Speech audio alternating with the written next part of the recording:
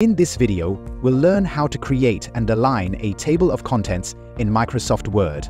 A table of contents is super helpful for organizing your document. It lets readers jump straight to the section they need without scrolling endlessly. Let's go through the steps to create one and make sure everything lines up properly. Step 1. Create a table of contents. First, go to the References tab at the top.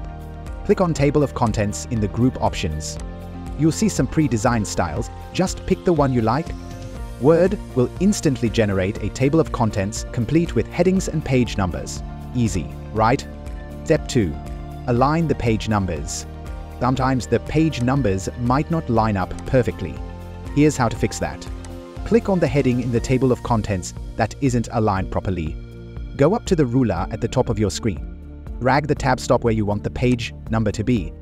Word will automatically adjust the page numbers for all headings at that level, so everything looks clean and professional.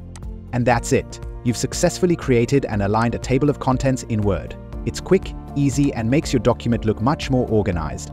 If you found this tutorial helpful, please give us a like. New to our channel? Hit that subscribe button for more Microsoft Word tips and tricks from the Knowledge Academy. Thanks for watching, and we'll see you in the next video.